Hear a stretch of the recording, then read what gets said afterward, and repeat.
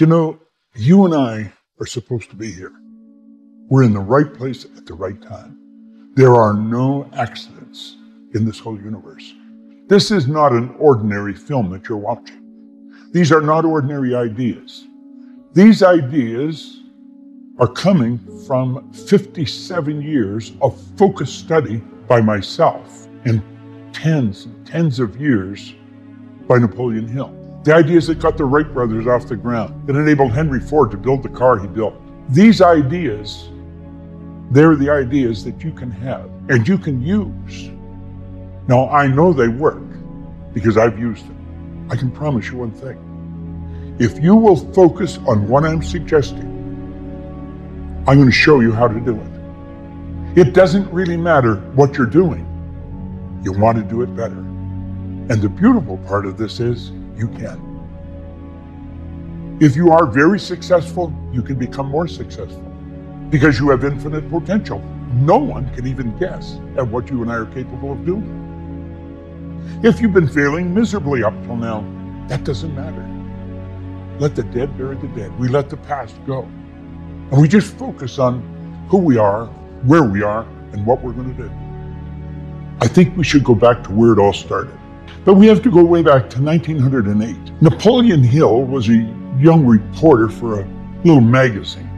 Hill was fortunate enough to get an interview, a 3-hour interview, with the wealthiest man in the world, Andrew Carnegie.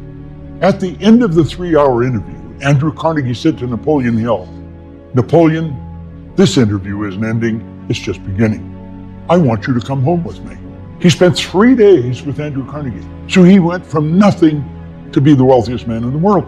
And he shared with Napoleon Hill his whole philosophy. At the end of the 3 days, Carnegie decided that, I think this is the man I'm looking for. And so he asked him a question. Unbeknownst to Napoleon Hill, he only gave him 60 seconds to answer the question. He looked at him. He had a stopwatch in his hand under his desk. And he says, "Napoleon, you've spent 3 days with me. You know now how I've accomplished what I've accomplished." He says, "I'm going to ask you a question, and I just want a yes or no answer." He said, "Would you spend or invest the rest of your life in an idea for which you would probably receive no material compensation for at least 20 years? How would you answer that question?" In 25 seconds, Napoleon Hill said yes, he would. He qualified. He passed the ESSA test. And all successful people make decisions very fast. They change them very slow, if and when they change them at all. And he pointed out that people that are not successful make decisions very slow and change them fast and often. I guess that's why Andrew Carnegie gave him 60 seconds. If he took longer, he would be disqualified. How do you make decisions? Now, Carnegie said to Hill, he said, "Now, Napoleon," now he said, "you're going to run into many tough times, Napoleon.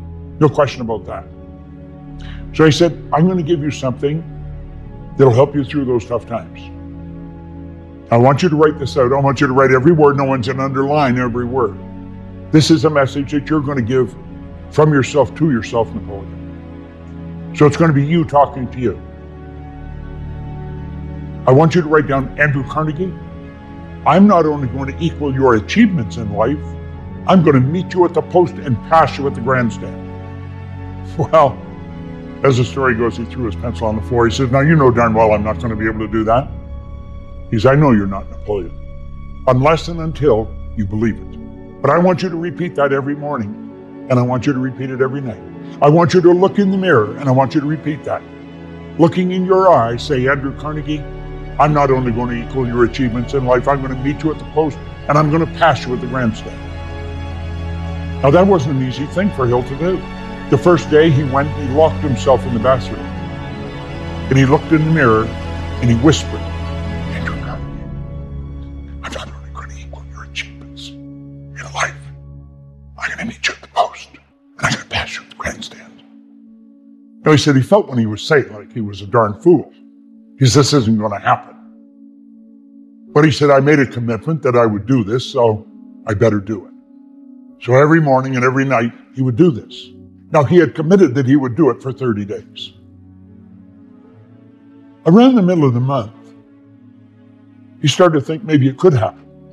By the end of the month, he knew it would happen. Carnegie made somewhere in the vicinity of 50 millionaires. Napoleon Hill has made millions of millionaires. So you see, he did equal his achievements. He went past his achievements, and he did pass them at the grandstand. How did he do that? Why did he do that? There's a reason for it. Now, you see, it all starts with our own thinking. Do you know that every great leader that has ever lived in agreement on that we become what we think about? We truly do become what we think about. See, the thoughts that we're thinking produce the results that we're getting. The way to get to the moon was already here, always here. When President John Kennedy asked Dr. Wernher von Braun, who's considered the father of space travel, what it would take to build a rocket that would carry a man to the moon and bring him back safely to Earth. Von Braun answered him in 5 words: the will to do it. The will to do it. Will is a mental faculty that gives us the ability to concentrate. You got to concentrate on what you want, and that will keep you on the frequency that you have to be on to attract everything that you need to get there. This is so important. Do you know what I found? When you set a goal, you don't have to believe it. If you keep repeating it, you'll come to believe it.